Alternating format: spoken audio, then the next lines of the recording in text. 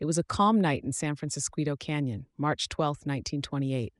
Most families were fast asleep, unaware their lives were about to change forever.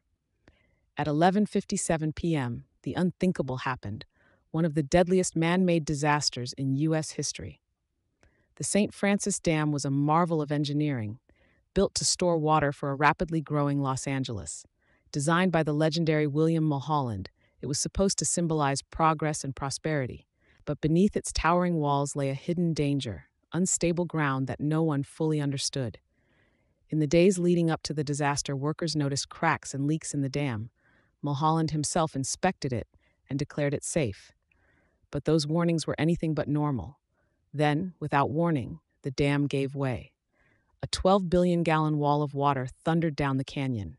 Entire towns were swept away in minutes. Families were separated, homes obliterated, and lives lost, many of them migrant workers who were never even identified. The flood tore through 50 miles, all the way to the Pacific Ocean near Ventura. By the time it was over, at least 431 people were dead, making it one of California's worst disasters. William Mulholland, the man behind the project, took full responsibility.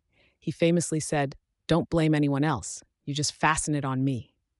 His words marked the end of his career and a painful chapter in engineering history. Today, the ruins of the St. Francis Dam stand as a somber reminder. This disaster reshaped engineering standards, ensuring safety would never again be an afterthought. But it also left a lingering question: could such a tragedy happen again?